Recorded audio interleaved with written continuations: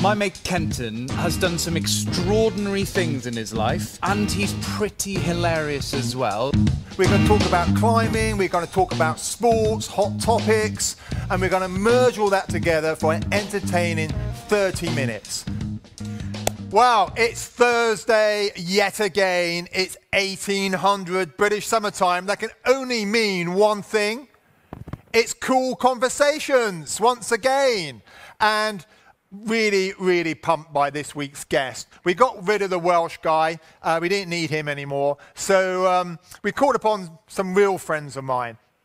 And what we've actually done today, we've done a pre-record for the first time. The reason being is Melissa, who lives just outside Seattle, has a beautiful two-year-old daughter. And to try and fit in between time delays and lags and everything else, we did a little pre-record, and that's what we're going to show you in a bit. But you're going to dig this. One of the best interviews we've done so far. Melissa, she is so eloquent in her thought processes. She's so humble. I have no doubt that you guys are going to dig our conversation. So without further ado, I think we just need to jump straight into it. And this is Cool Conversations with Melissa Arnot Reid. Melissa, hey, listen, I'm so pleased you've come on. I know it's super early in the morning for you. I hope you're pumped with coffee. I have my one here. You're from America, so come on. Let's see. Oh, check that bad boy out. Is that full? Full and ready. And is it black? Yeah, the Americans always drink it black, don't they? You're so cool. You're too cool for school, Melissa. So listen, we go back, what, how far? About 8-9 years since we first met? Years. Yeah. 2000. Yeah, I think 12 years. Yeah, a long time. I've not seen you for a few years, so there's loads I want to talk about. But to kickstart it, I got to know, I've not seen you since then. Being a mum, just explain to me what that means to you. Yeah, it's been amazing. I mean, I think that as a mountain guide, I'm sort of like a professional manager of risk and logistics and people's happiness. And I think being a parent is so much of the same thing in a way, but so much more rewarding. And my client can never leave, so that's nice. You know, she like lives in my house, and but she doesn't tip, so you know that's tricky. But yeah, it's been so rewarding. I think watching a little human grow is watching the passage of time in front of you. And we just do so few things that show us the passage of time in that way. And it's just been such an incredible gift. Wow, absolutely amazing. And you're, so as you know, I've got two young children, a bit older than Nakaya. It's 2, is that right? She had her birthday about 3-4 days ago. Yeah. She's just 2. And what was the birthday cake? Was there birthday cake there? Have you got any birthday cake left? Or more to the point, have you sent any across to me? It's in the mail. I don't know. We're losing you a little bit here. Are you back again? Yeah. We're losing you. I got the gist of it. You're using the excuse of a global pandemic for not getting cake to me. That's the worst excuse I've ever heard about. I'm using that excuse for a lot of things, including like I haven't brushed my hair in a solid month and many other things. Okay, seeing that it's 7 o'clock in the morning your time, you're looking smashing on it. So if you see my hair, it looks like, I think there's blackbirds in my hair at the moment. So we're not going to use that. Too. So next time I see you, we'll probably be in Nepal. So you can stand me some cake in one of the bakeries in Namche. So I'll meet you halfway on that. Fair enough. It's one of my favorite places for cake. So it was, what, 2016 that you really burst onto the international scene by becoming the first, and I'm going to say this, the first American female to climb Everest. Now, I know on your bio it says the first to climb and descend, but I'm going to say this, not you. I think an ascent is up and down. You've got to get down. So I'm going to say the first American to climb Everest. It was your second attempt, was it not? Yeah, I mean, to climb without supplemental oxygen, I had really tried, like properly tried two other times. So it was my third try at it. It's my sixth climb on Everest. And the previous other climbs I was guiding and just sort of gaining that experience about my own self at altitude and how I did and what it would actually take to make this work. But yeah, I'd tried two previous times and I had not been successful for a couple of different reasons. And it was in my mind, my last attempt. And I was really committed to the purpose of attempting to do that was to just explore what was possible for myself, not to prove something, not to say, oh, I can do this, not to have this accolade, but to just answer this question of, can somebody as like average as me put in the work and put in the experience time to get to know myself well enough and know altitude well enough that I could do this? And I was going to be perfectly fine no matter what the answer was. If I wasn't successful, but I actually got a good chance to give it a go, then I was going to be fine not trying to do this again, because it is like a very physiologically brutal thing to do to your body. It's a really like deplete yourself of everything. And I knew I wasn't going to be able to try this 10 times without succeeding. I mean, there are climbers who have tried it many times without succeeding and just keep going back. But I just knew that if I couldn't do it, I was going to be okay with that answer. And, but I really wanted to try, I wanted to give it one final good go. So there's a couple of things in there. I love the fact you just got a car go past you. That's so cool. Yeah. So, but we should say to the viewers, so you live about 4 hours from Seattle, and you've had to drive to get connection to speak to us today. I love that. You're so dedicated. I apologize. I apologize if the connection's not good, but you have to realize I'm like nestled in the middle of the mountains right now in a tiny little town. There's about 300 people that live in my town, and we don't have good enough internet at our house to connect to Zoom. And so I'm sitting at the end of the road on a signal. Okay, everything you do is so badass. It's unbelievable. Now, I'm going to stick with the Everest thing for a while because I am deeply interested in this for obvious reasons.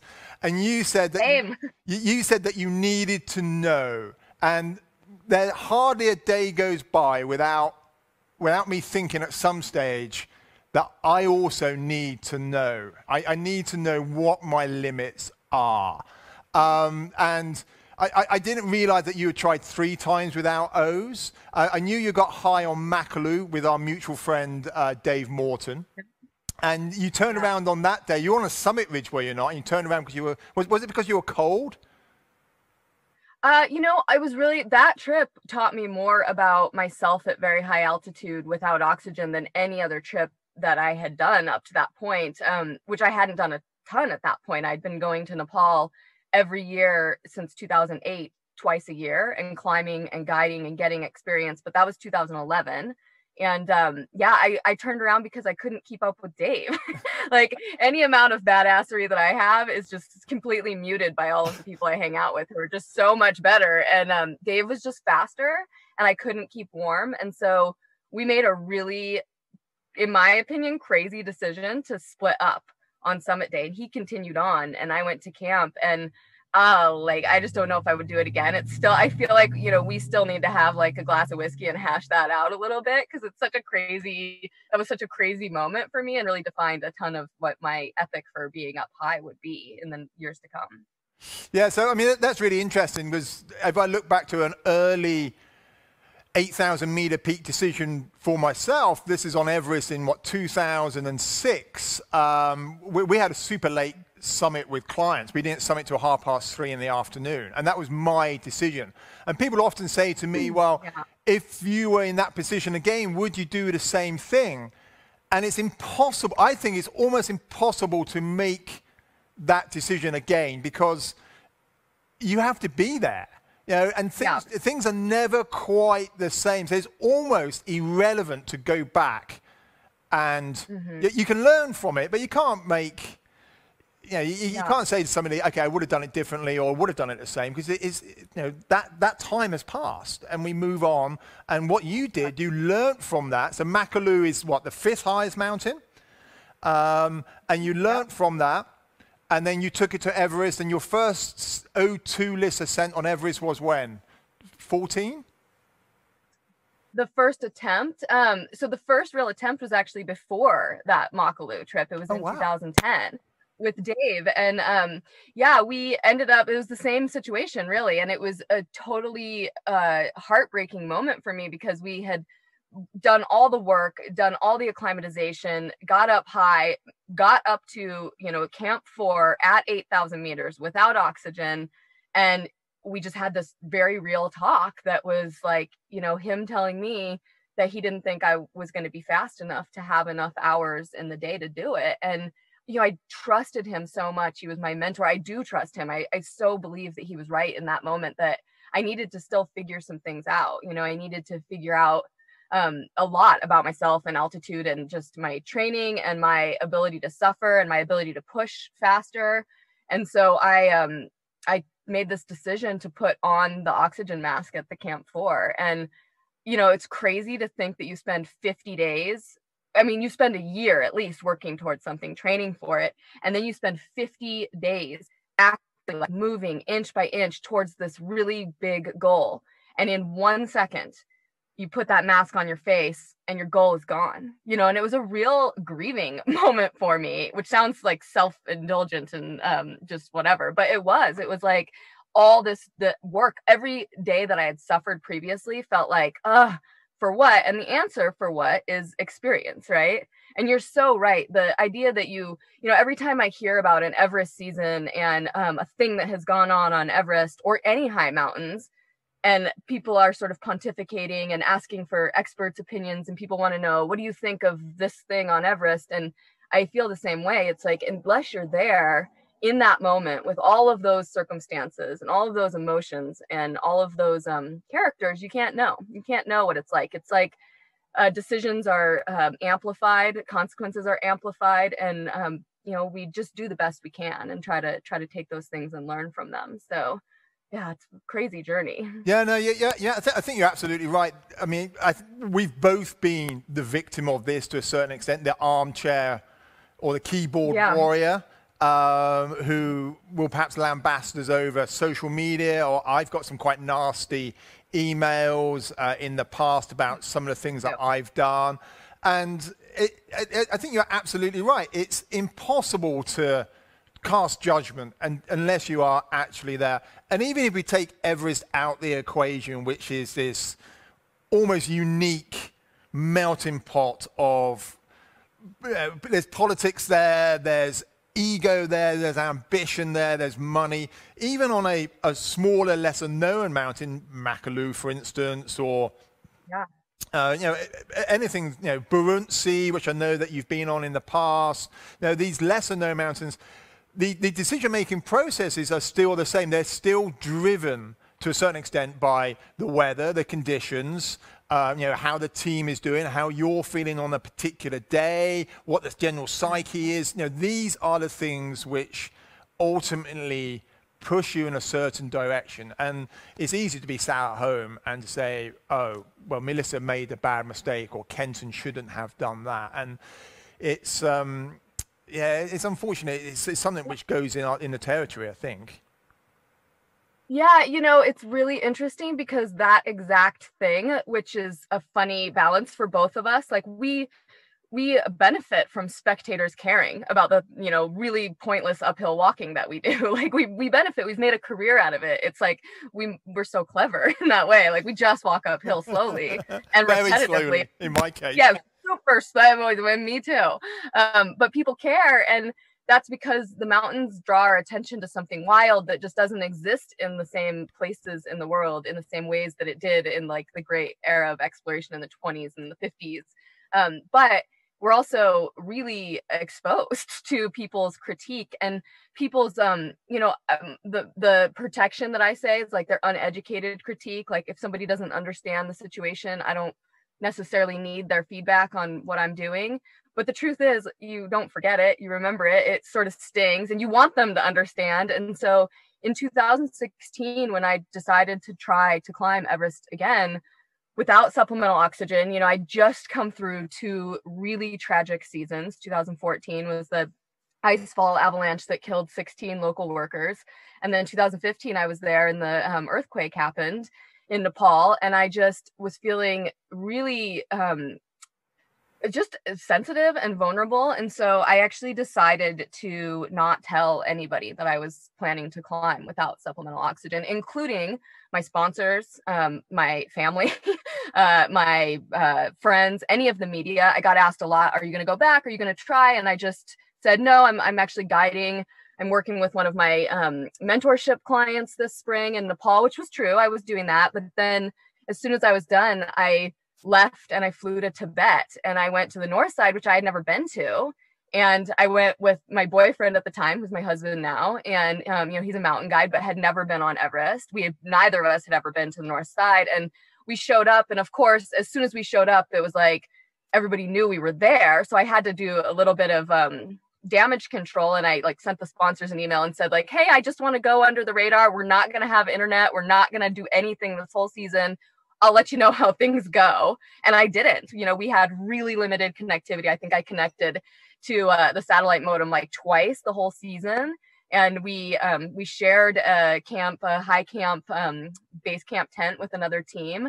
And we otherwise were just on our own. We didn't have any staff working with us, helping carry loads. It was just the two of us. And, we got our asses handed properly to us, carrying all that weight up high to get his oxygen up high so that he could support me properly. And I went through the whole roller coaster of, is this going to happen? Good days and bad days. An expedition is long enough that you have some really bad days where you just think oh, I can't do this. And then you have some really great days where you're like, gosh, this is working out. And it was so important to me to insulate myself from the good and the bad feedback from the public. I didn't want to be buoyed by the accolades of people telling me how amazing I was and fall into some trap where I felt I was so amazing that I was suddenly immune from the high risks of the high mountains, which can happen. You can start to believe the hype about yourself. You're like, I am amazing. I can do this. I really wanted to just confront the reality in front of me and see what that was. And I didn't want the negative feedback either, and ultimately I was successful. And on May 23rd, I summited and without the use of supplemental oxygen, and then descended, which was much harder than climbing up for sure, because your hours without oxygen are just ticking up and everything gets harder and harder. And I felt so good for myself about the decision to do it out of the public eye. Of course, immediately was in the public eye, and I have enjoyed all of the congratulations, because honestly, it's one of the few things in my life that I think deserves congratulations. I'll receive the congrats because I worked very, very hard to do it. And it was very, very hard. And it took tremendous persistence and perseverance to get there, and a lot of work and a lot of suffering and sacrifice. And so I feel like I earned that, but I'm glad I didn't have it during the time. No, yeah, absolutely. I think there's a lot of learning. So first of all, I've got to say, we all knew what you were doing. As soon as I heard that you were on the north side, and hang on, yeah, she's not going to let this lie. So kind of within the circle, we kind of knew what was going on up there. I think maybe Dave had perhaps let me into a little secret. But you were saying about this congratulations, because I'm going to move on from Everest. Otherwise, I'm just going to wake up tomorrow morning and say to my wife, that's it, I'm doing Everest with no O2. Sorry, Ken's wife. And the picture of you on the top, I think, is one of my favorite summit photos. You look so happy and so at ease, which I think is a reflection on the time and energy that you put in to gain the experience to be there. I love that photograph of you on the top. So yeah, I've not seen you since you did it. Bloody well done. Super impressed. But I think where the congratulations should go, arguably even more, and we're going to take a step back, it involves Dave Morton. Mm-hmm. I first heard about this in 2015. Dave and I were in India together, trying a new route on Nanda Devi East. And we had to leave very quickly from base camp because my father was busy dying, and Dave was this amazing person I could lean on physically and emotionally to try to get me through that as we rushed back to Delhi together. And I think it was at that point he first mentioned the Juniper Foundation. Now, the Juniper Foundation, for those who don't know, and jump in if I'm getting this wrong, you essentially help support the families of Sherpas, both male and female, who have lost their lives at work in the mountains in Nepal. And my understanding is, and it sounds quite raw, but I love it for this. You essentially will knock on the door with a big stack of cash and say, hey, this is going to help you in the short to medium term to get through the situation you find yourself in. Am I right in thinking pretty much that's how the foundation works? It is. We just recognized that there was a need through both of our experiences of loss with local workers in Nepal, and we recognized that families needed sort of non-discretionary cash temporarily, and so we created a grant that provides 5 years of financial support to a family after a death, and it can make up for an income. In some cases, it can pay more than the income would have been, and in a lot of cases, it doesn't meet what the income was, but it's something. And then we also realized pretty quickly that we wanted to do more. It needed to be like a more comprehensive program. So we started offering small business grants and vocational training access for the families, so that in that 5 years where we were supporting them financially in some way, they could gain a trade and they could maybe own their own business. And we have a number of families who have, specifically women, because it's a lot of widows and mothers that we end up supporting, whose sons have died or whose husbands have died. And we have a number of women who, are born into village life, had limited access to education, and now they're running their very own business, whether that's a tea house or they have yaks that they've purchased and they're using them for herding and carrying loads and milk. Or a chicken farm. We have a family in south of Kathmandu that has a big chicken farm and provides eggs and chicken meat and things. And it's just the most incredible thing to see people. It's horrendous to see people in the moment of grief. I have been exposed to it so much, and it never is easy. It's never once been like, okay, well, I'm used to this, because it's so visceral, it's so raw, and there's nothing that replaces the loss of a person, as we know.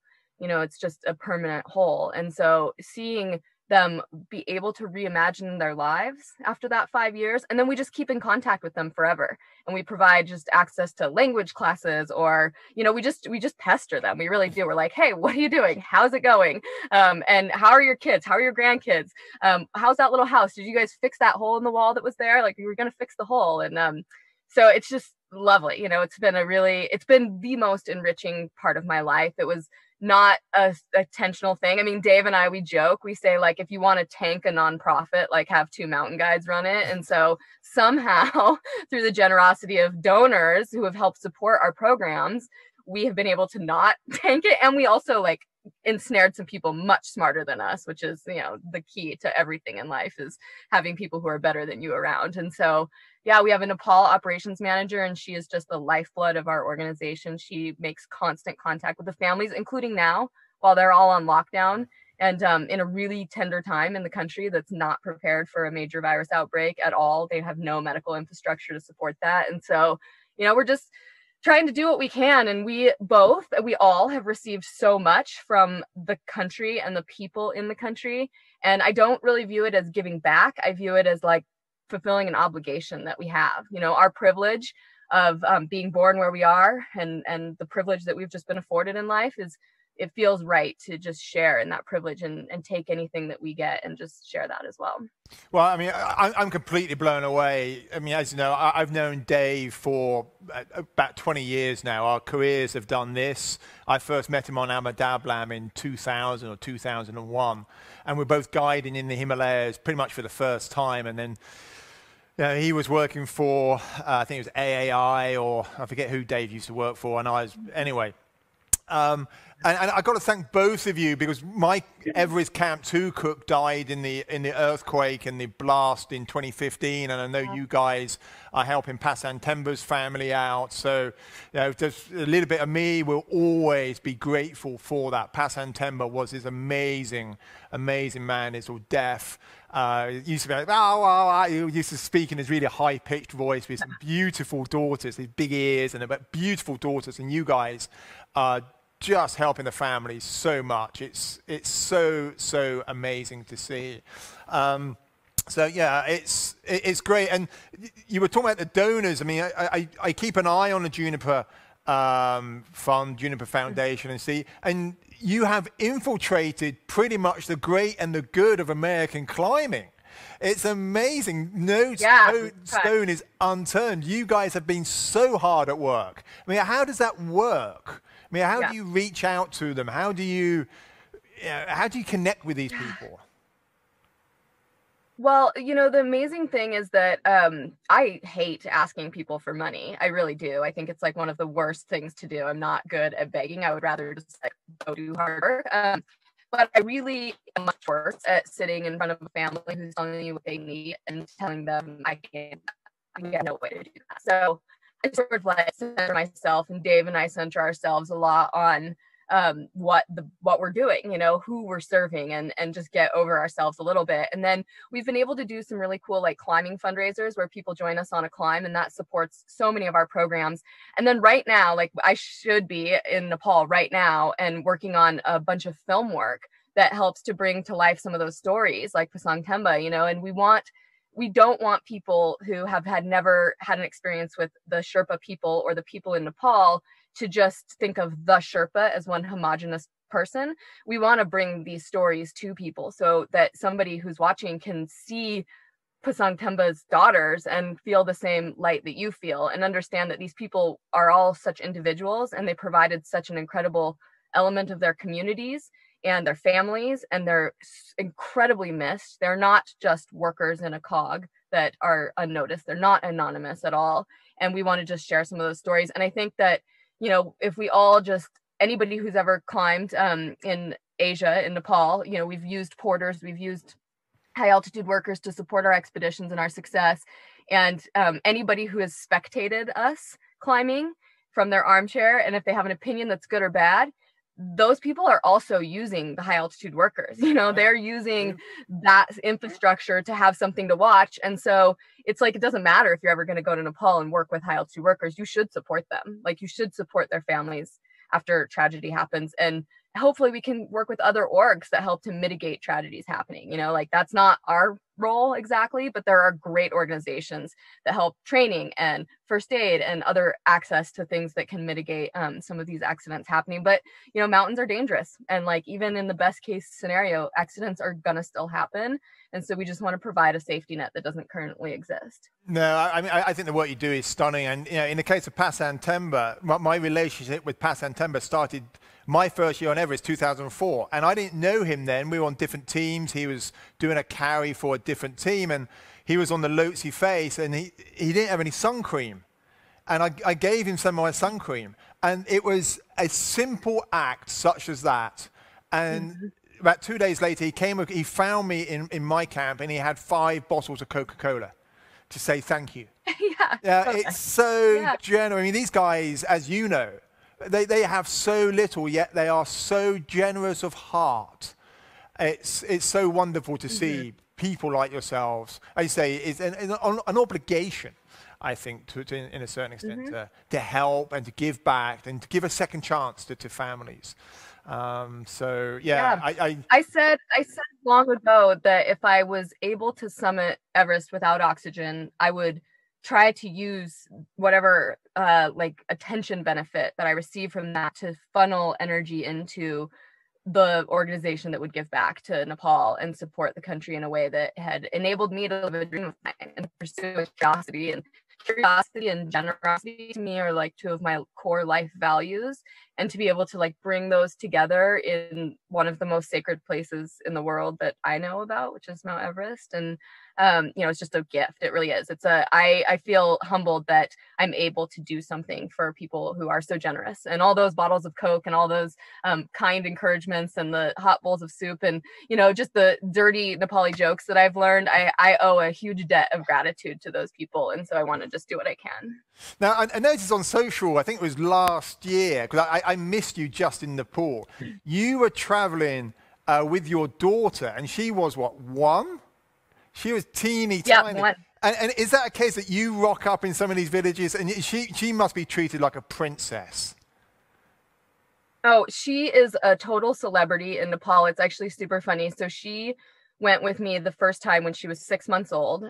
We took her there, and just to sort of expose her and get it in her DNA early, this place and these people. And it has been long a vision of mine that I would share this part of the world with her, and not as a tourist, but really like in the fiber of her upbringing. And so I want to have her go to school in Nepal for part of the year and just experience life with the other kids and just get to understand some of the privilege that she does have by just, you know, being born as a white girl in America, and see the world and how big and different it can be.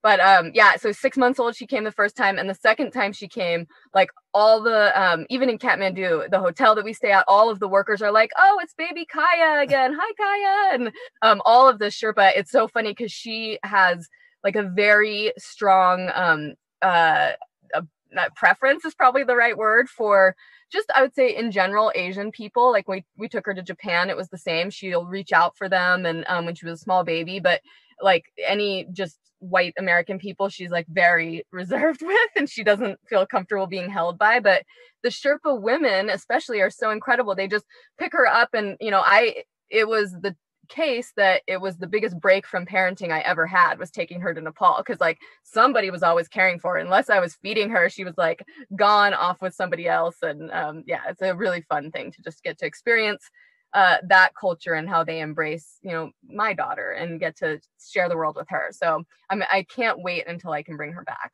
Damn, I missed that one. I wasn't strong enough to take my children when they were teeny tiny. It's definitely on our radar. Because I bumped into Dave Morton again 2 years ago, I think it was. And he'd just been paddleboarding with Thorn, his son, crazy. For about a week down a river that he'd never paddleboarded on before. And they had this amazing adventure. I think there's a small film on it.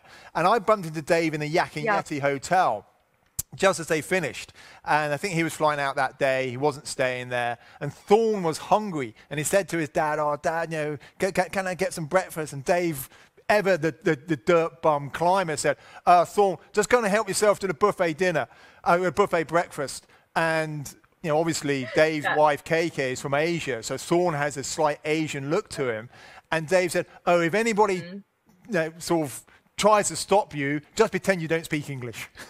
And I just thought that's such a life skill, to be able to bum a buffet breakfast in the Yak and Yeti Hotel. That's a real life skill right there. I think it's fantastic. Yes, it is. The typical dad. Passing on the important thing. Yeah, well, once a dirt bum climber, always a dirt bum climber. And I noticed that you are in your car, which we spoke briefly yesterday. It's the Toyota, which is one of the sort of iconic climbing dirtbag cars that all American climbers have. That's right, is it not? Yeah, I mean, I have had a Toyota for my whole adult life. I lived in the back of it when I was just a true dirtbag climbing bum. I made no money, so I was just crashing in front of friends' houses and camping on public land, and living in the back in just like a little enclosed space. And you know, I've gotten more civilized now. I have a house, but I can't get rid of the truck. You can't get rid of the truck. So I'm just going to take you back a little bit in time. So when I first met you, you were already like crushing it in the high Himalayas. But just tell the viewers and the listeners, you were crushing it. You've always crushed it. Just tell the viewers a little bit about how, like a young Melissa, so I was reading up on you, so I've got an idea. But how did you morph from the little girl that you were to this badass, proper Himalayan legend that you are now? What was the journey that took you on it? Yeah, you know, so I didn't start climbing at all until I was 19 years old. And I had always been very athletic, but not competitive. So organized sports didn't appeal to me. I didn't have an outlet for that athleticism. And freshman climbing, and I just got to the summit of this little peak, and I looked out and I just saw all of the other peaks. And I was like, okay, if I get this skill set, it becomes a language that's universal, and I can take it all over the earth. And I had a curiosity and a desire to travel, but I didn't have the economic means to do that. I didn't have a trade that was going to allow me to travel. And so I started getting into climbing, and every single thing I did that I did a little bit more climbing, I learned another skill, and it opened up a whole other world to me. And I just kept pushing towards it. And it was something where it's hard to explain. But the best way I can explain it is that, when you get on a bike for the first time and you pedal that bike, you don't know how to ride a bike. But when you're doing it right, you're doing it right. It's a feeling inside your core. You're in balance, you're moving forward. And that's what climbing mountains was for me. I just immediately had that feeling of like, this is life and I'm doing it right. And this is the path I'm meant to be on. And I have this amazing classroom, really, and this endless exploration in the world. It doesn't matter what I've done in the past. No mountains care which mountains I've previously climbed. I climb Rainier every summer. I guide there. I've climbed the peak hundreds of times. And every time it's still a challenge. And there's routes that are way too hard for me to climb on that mountain. And so that's my home mountain, that's just like within a stone's throw from my home. And there's other mountains that are closer and lesser known. And the opportunity to have a thing that can't be perfected, because it's nature, it's working with nature, is so appealing to me. So that for me was like my path. I kept climbing. I was just dirtbag glommed onto friends. I'd buy the beer, or I'd flake out the ropes in exchange for somebody leading and showing me the ropes, literally. And then I started guiding on Mount Rainier in 2004. And that changed my life. In the next year, I started guiding internationally. And then I had the opportunity to go to Nepal with Dave as an assistant guide on Mount Everest in 2008, just 4 years after I started guiding. And I just was a little sponge, and I still am in so many ways. Like I want to soak up all the knowledge that everybody who came before me and everybody that's doing things now is doing, because it's such an incredible community. Wow. Yeah, I think you put that so eloquently. That's one of the, it's beautifully put. And I just listening to you there, I've got to say, for somebody that's got such an amazing track record, I'm always, every time I meet you, I'm always left by thinking how humble you are. For somebody that is so, and I keep using this term because it's an American term that I love, you are so badass. I mean, to climb Everest without oxygen, I find a huge inspiration. But your ego, you're so good at putting your ego to one side. I don't even think you have an ego, which is one of the reasons why I think that's one of the reasons why you've been so successful at what you do, because you are doing it for the right reasons. And we don't see that often, I think, in this day and age in our sport. Yeah, I actually think that like the boldest thing that I have done in my life is to feel that flicker of passion and know that the path ahead of me is so hard, and I'm going to have to suffer, and I'm going to have to be challenged, and it has no success, it has no end.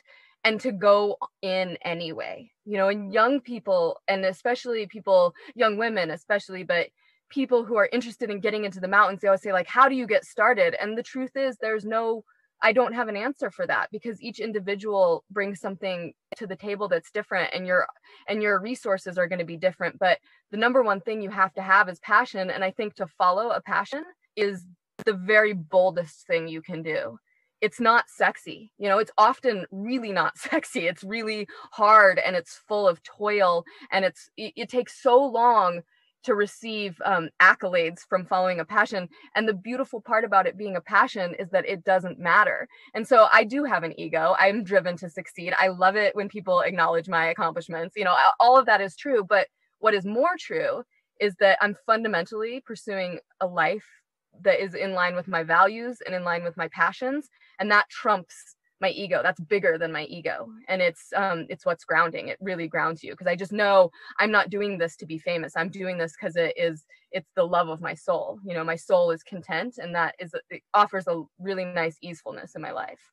Yeah, and I've got to say, I truly believe that you have one of the most beautiful souls out of any of the mountain guides out there. Because mountain guides, we have egos like this, where we're renowned for it. Yeah. All those jokes about the difference between God and a mountain guide. God clearly doesn't think he's a mountain guide, etc., etc., etc. But your soul is truly beautiful. Now, I'm really conscious that you got to drive back home at some stage for your daughter. Yeah. But there's a couple of things. There's a couple of very quick things I want to touch upon.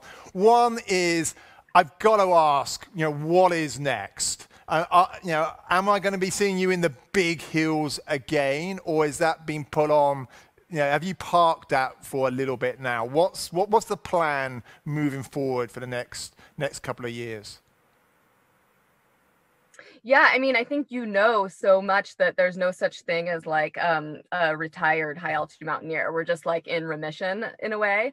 And so, the big mountains are a huge draw for me. I'm guiding full time when I can again. Our businesses are just suspended right now, and it's a crazy time for everybody, of course. But I'm still guiding in the big mountains. I've been doing a lot of mentorship work with sort of young and older folks who have an interest in developing mountain professions and doing kind of one-on-one training and work to get them the leadership skills and the experience to be in the big mountains. And, I can't say that I'm finished with, what I can say is I'm not going to climb Everest without oxygen again, because I killed a bunch of brain cells doing that, but the ones I didn't kill are the ones that reminded me how painful it is. And I'm done. I'm good. I'm not going back to do that. But will I go back to Everest? I mean, it's like such a core landmark in my life. And I can't imagine not returning in some way. And I don't know how that looks exactly. It has to be really the right circumstances, as it always has been the right circumstances. So, we'll see. I think right now I'm just sort of presenting myself with like immediately what's in front of me. And if something stirs that spark of passion, then I'll say yes. I'm really interested in saying yes to adventure. No, I love that. You're keeping it really fluid, which I think that's what mountains teach us. They teach us that we've got to be fluid with our decisions. We've got to be fluid with our plans, because the mountains don't care who we are, like you said earlier. Not at all. They are these immovable beasts, and we've got to find a way to work with them rather than the other way around. Mm-hmm. So, no, I think that's amazing. And that's the other thing. I'm just going to touch upon it very, very quickly, because you got to get back. You were saying about the mentorship. You were mentoring a young girl that absolutely, and you did most of it yourself as well, absolutely crushed what you called the 50 peak challenge, the 50 highest points in the 50 states in the US. Now, just very briefly, that to me looked like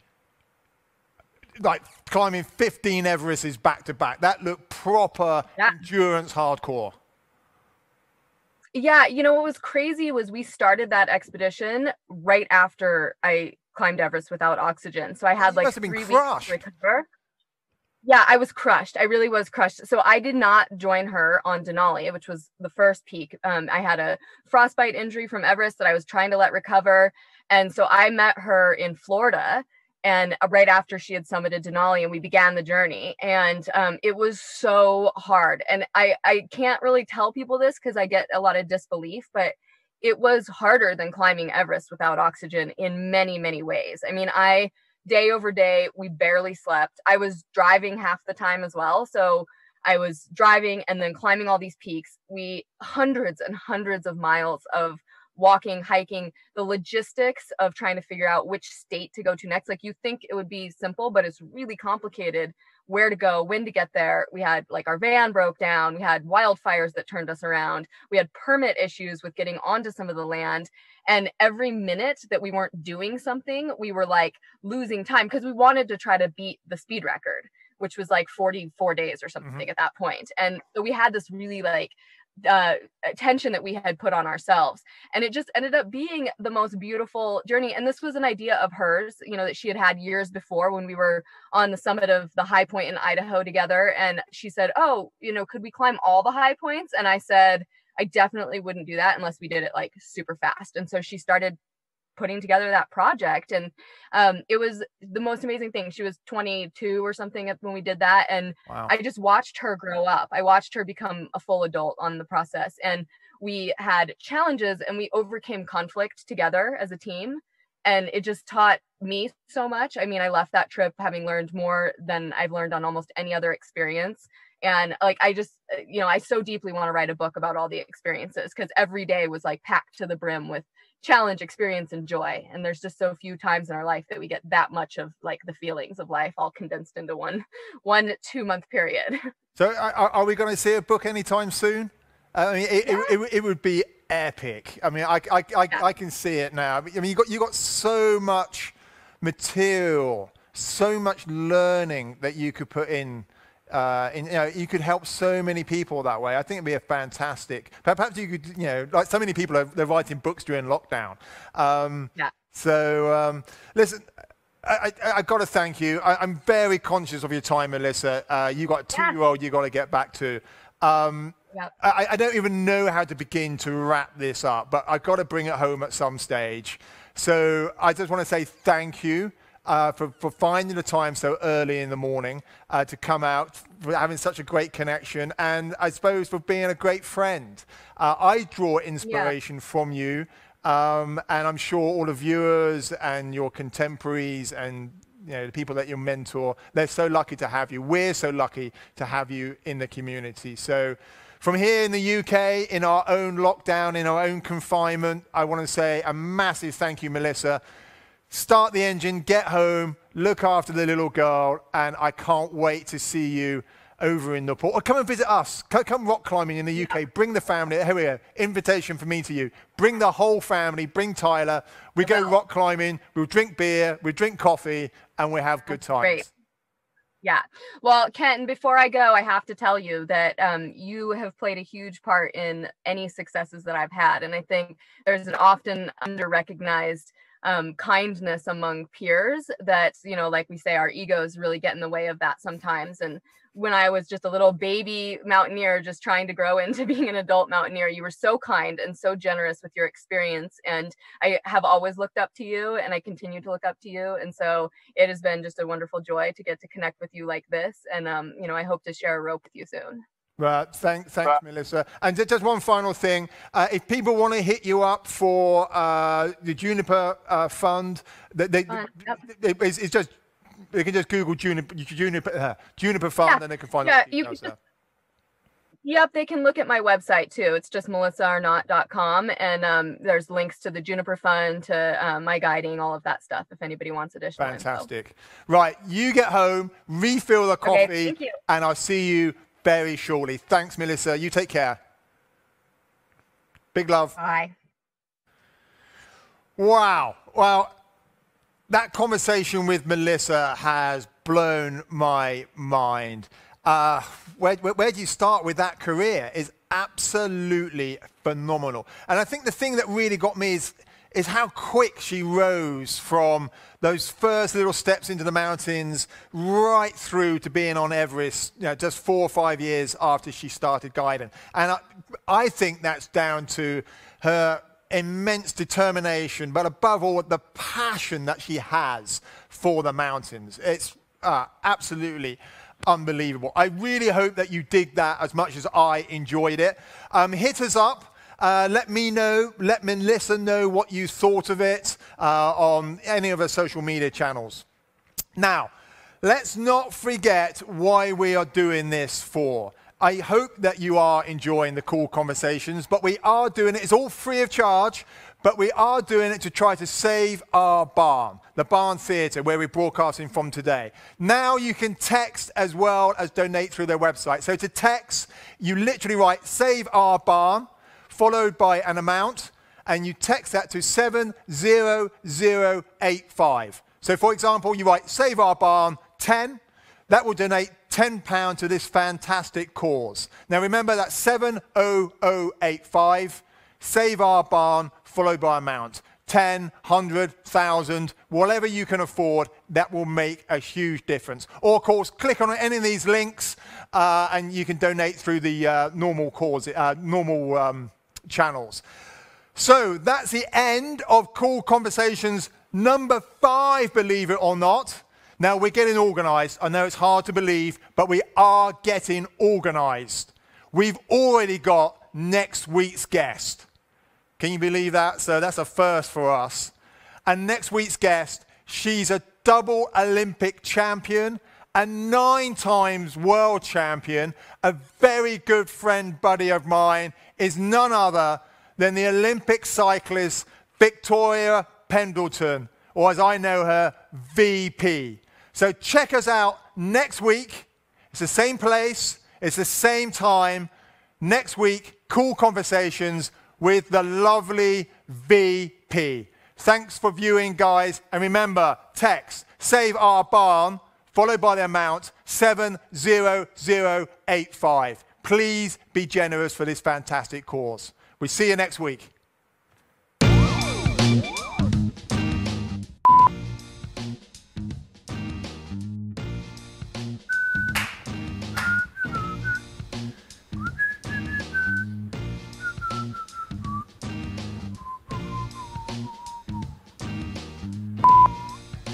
Oh yeah, where?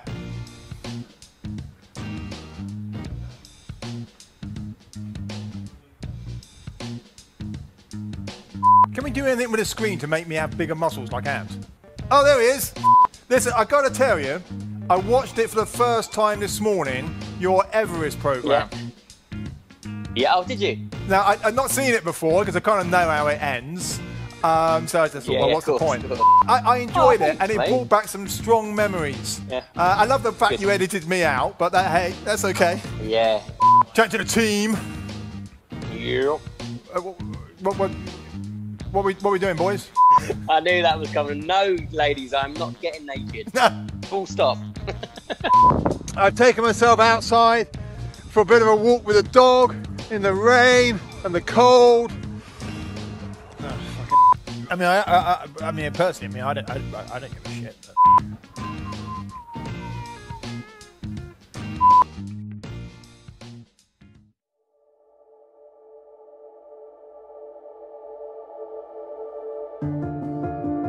In March 2018, we opened our doors to the public with a vision not just to create challenging professional theatre, but to use this as a platform to inspire and bring communities together. Theatre and culture build identity. With theatre and culture in our local life, the community landscape is more vibrant. Local life is enriched.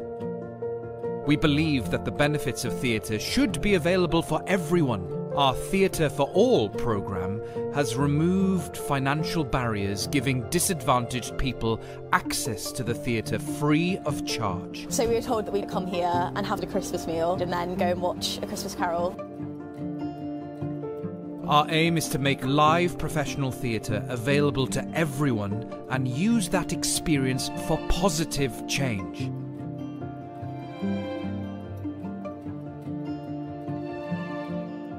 Theatre can be transformational in young lives. Our academy is now in its 4th year, and we continue to build on our vision of bringing the best performing arts tuition to the heart of the Cotswolds. We work hard to make our academy as inclusive and as accessible as possible. Discounts apply for parents with more than one child. Our bursaries help support talented children from less affluent backgrounds. The Academy creates a fun and challenging environment where children can build friendships and develop key skills not just for theatre, but for life. We are also able to provide real opportunities for students who wish to pursue careers in the arts. My name is Harry Apps. I am currently playing Marius in Les Miserables in the West End. Barn outreach and learning programs engage with thousands of people. Our free workshops support the drama curriculum in local schools. Singing and musical theatre workshops in community groups and care homes have helped address issues of isolation. Our Song for Cirencester project in aid of mental health charities brought our community together in an unprecedented way. We've collaborated with many charities in the region, including the Churn Project, to support individuals dealing with the barriers to finding work. Since working with you, my life's changed. It's given me some purpose, given me an interest, some confidence I was lacking prior to all this.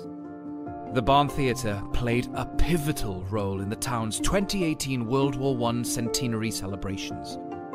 Who could forget our record-breaking Human Poppy? Our live streaming work on the annual Advent Festival helped thousands engage and take part in Cirencester's Christmas festivities.